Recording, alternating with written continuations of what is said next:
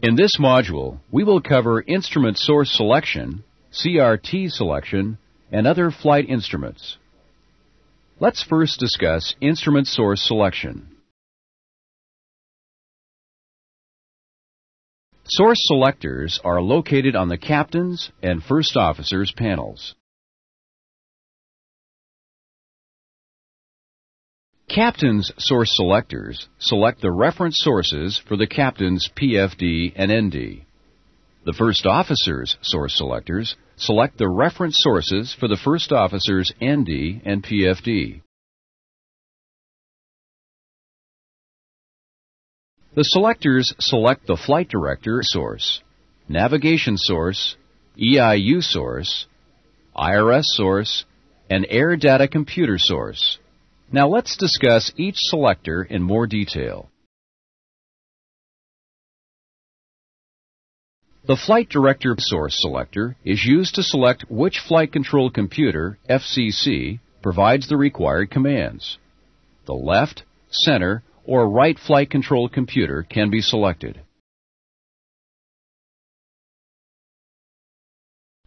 Normally, the captain's flight director selector is set to the left flight control computer, and the first officer's flight director selector is set to the right flight control computer. The navigation source selector is used to select the flight management computer source for navigation information. The left or right FMC can be selected.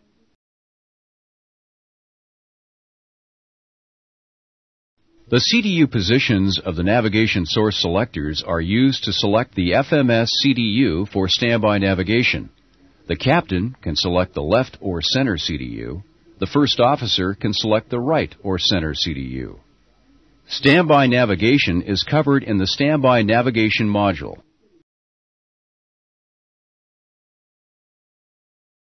Normally, the captain's navigation selector is on the left FMC, and the first officer's selector is on the right FMC. The EIU source selector is used to select which EFIS ICAS interface unit is providing processed airplane systems information to the PFD and ND. The left, center, or right EIU can be selected.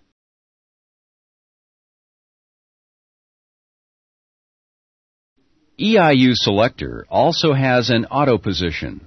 The auto position allows automatic selection of an operable EIU if an EIU fails. The auto position of the captain's selector selects the left EIU. If the left EIU fails, the center EIU is automatically selected. If the left and center EIUs fail, the right EIU is selected. The auto position of the first officer's selector selects the right EIU. If the right EIU fails, the center EIU is automatically selected. If the right and center EIUs fail, the left EIU is selected. Normally, the captain's and first officer's EIU source selector is in the auto position. The captain's PFD and ND receive information from the left EIU, and the first officer's ND and PFD receive information from the right EIU.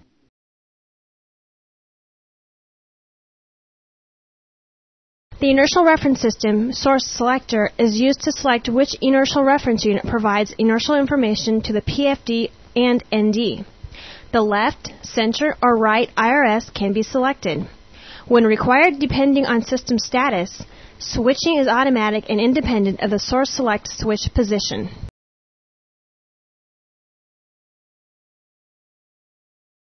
Normally, the captain's IRS selector is on the left source, and the first officer's selector is on the right source.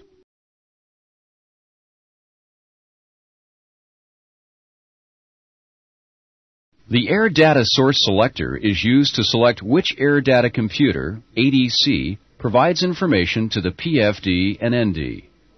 The left or right air data computer can be selected. Normally, the captain's air data selector is on the left source, and the first officer selector is on the right source.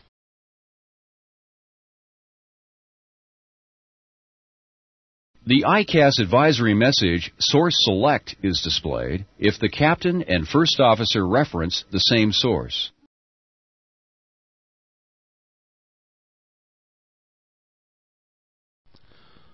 Question.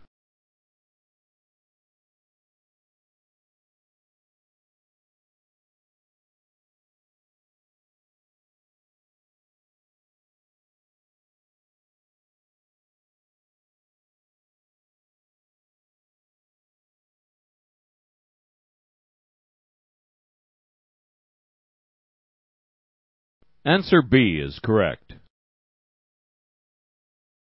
Let's discuss heading reference selection. Heading and track are referenced to magnetic or true north. The reference is displayed on the PFD and ND. The heading reference switch is located on the center instrument panel. The heading reference switch supplies information to the PFDs, NDs, Autopilot Flight Director System, and the flight management computers. The true position of the heading reference switch selects true north as the reference. The normal position of the heading reference switch selects magnetic north as the reference between 60 degrees south latitude and 73 degrees north latitude. Now let's discuss CRT, cathode ray tube selection.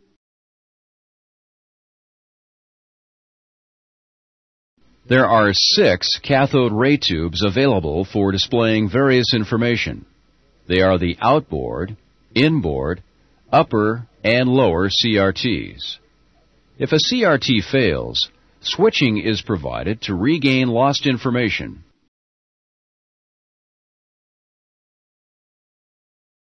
The CRT selectors are located above the CRTs.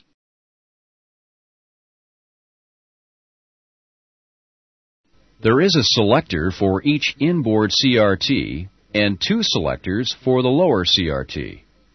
Let's examine each selector in detail, beginning with the inboard CRT selector. When the inboard CRT selector is in the normal position, the inboard CRT displays the ND. If the inboard CRT selector is in the normal position and the outboard CRT fails, the PFD automatically transfers to the inboard CRT, replacing the ND. If either inboard CRT selector is placed in the PFD position, the PFD is transferred to the respective inboard CRT.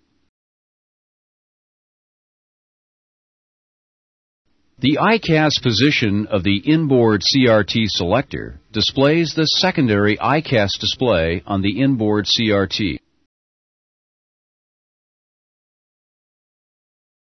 Both the upper and lower CRTs fail. Selecting ICAS on an inboard CRT selector transfers the primary ICAS display to that inboard CRT. If both upper and lower CRTs fail, selecting ICAS on the captain's inboard CRT selector transfers a primary ICAS display to the captain's inboard CRT. Selecting ICAS on the first officer's inboard CRT selector transfers the secondary ICAS display to the first officer's inboard CRT. When the lower CRT selectors are in the normal position, the lower CRT displays the secondary ICAS.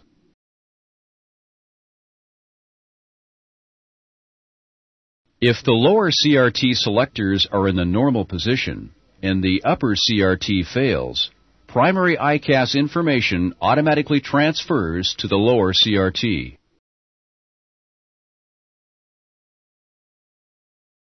If either lower CRT selector is placed in the ND position, the respective ND is displayed on the lower CRT.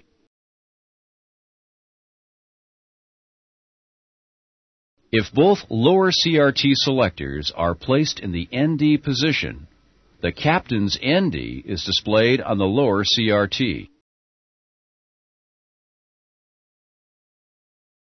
If either lower CRT selector is placed in the ICAS primary position, the primary ICAS display is transferred to the lower CRT.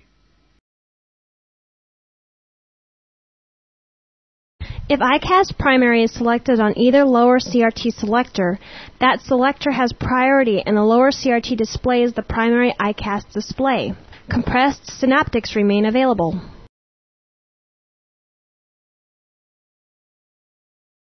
Finally, let's discuss the other flight instruments. Other flight instruments are the standby compass, standby attitude deviation indicator, ADI, airspeed indicator, and altimeter. 2 clocks and a radiomagnetic indicator, RMI, are also provided. The standby compass displays magnetic heading.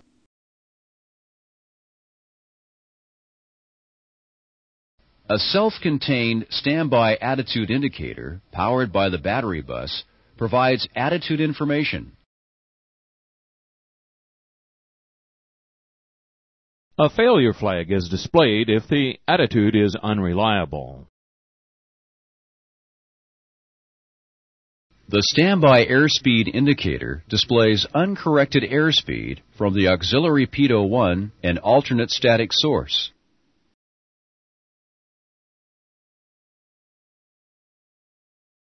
The standby altimeter displays uncorrected altitude from the alternate static source. The barometric setting control allows settings in hectopascals or inches of mercury.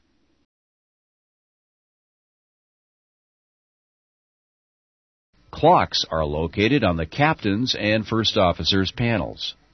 A clock switch for each clock is located on the glare shield.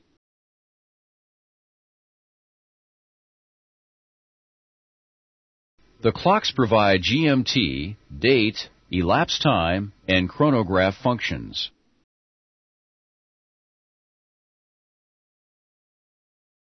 Pushing the date switch displays the date. The day, month, and year are alternately displayed.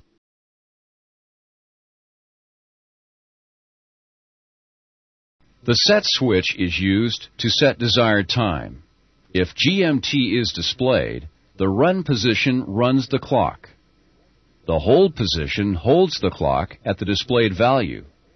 The minutes slew MS position updates GMT minutes.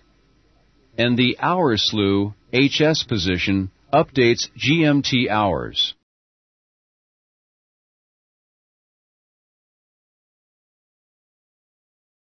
The set switch can also be used to set desired date. If date is displayed, the run position displays day, month, and year. The year Y position updates the year. The month M position updates the month. And the day D position updates the day. Elapsed time is controlled by the elapsed time switch. The run position starts the elapsed time display. The hold position stops and holds the elapsed time. And the reset position resets the elapsed time display to 0.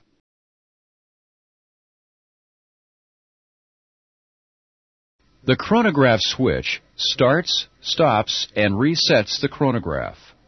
Chronograph seconds are displayed by the sweep second hand, and chronograph minutes are displayed in the ET/CHR display. The clock switch on the glare shield functions the same as the chronograph switch on the respective clock. The chronograph minutes display has priority over elapsed time display. Elapsed time continues to run and will display after the chronograph is reset.